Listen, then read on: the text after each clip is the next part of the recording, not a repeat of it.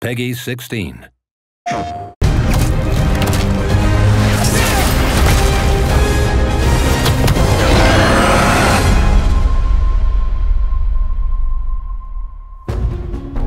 This is Brian Intihar, Senior Creative Director at Insomniac Games. Thank you for all of your amazing feedback to our demo at the showcase earlier this year. Marvel's Spider-Man 2 is filled with an amazing story and story missions. But today I'm here to provide you with a first look at how the open world experience is evolving and how the game is built to take full advantage of the PlayStation 5. The first thing you'll notice is that our city has nearly doubled in size with the addition of two iconic New York boroughs, Queens and Brooklyn.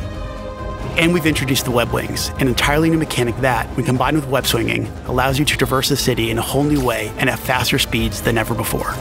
Whether it's the neighborhood backdrop of Queens or the fireworks that light up the sky over Coney Island, exploring these areas will feel much different than the towering skyscrapers of Manhattan, while also delivering memorable locales like Peter Parker's old stomping grounds in Midtown High and Miles Morales' current place of learning, Brooklyn Visions Academy. Hey Miles, what's up? Speaking of our heroes, Marvel's Spider-Man 2 will introduce the ability to switch between the two wall crawlers in the open world, and thanks to the power of the PlayStation 5, you can make that switch almost instantly.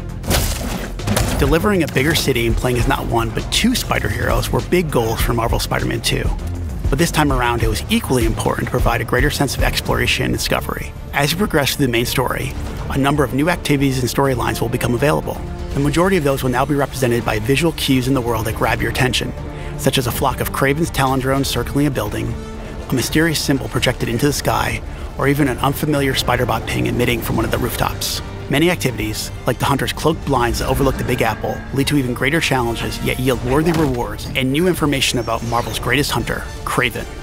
Others will lead to a climactic showdown with Marvel villains not yet seen in this Spider-Man universe. The spider heroes have new AR tech in the lenses of their masks, providing a quick glimpse of activities already discovered, or helping locate new ones yet to be revealed. You can always refer to the upgraded Friendly Neighborhood Spider-Man app to quickly track nearby areas of interest.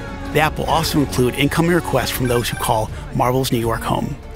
Some will ask for either spider hero to help, while others, like the students of Brooklyn Visions calling upon Miles, will require you to put on the mask of a specific hero.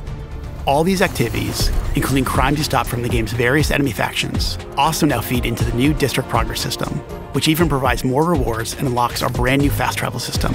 As you can see here, the PlayStation 5 and its SSD means you can move across the city with very little downtime. Finally, the more city you explore and the more activities you complete, the more ways you'll be able to customize your spider hero.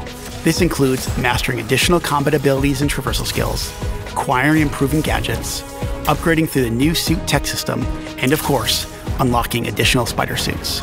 And we're talking lots and lots of suits.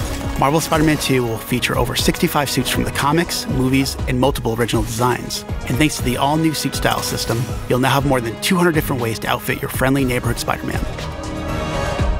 On behalf of Insomniac Games, we couldn't be more excited about what this expanded city has to offer, and all the new ways you'll experience Marvel's New York. We look forward to seeing you swinging around in Marvel's Spider-Man 2 when it launches October 20th, only on PlayStation 5.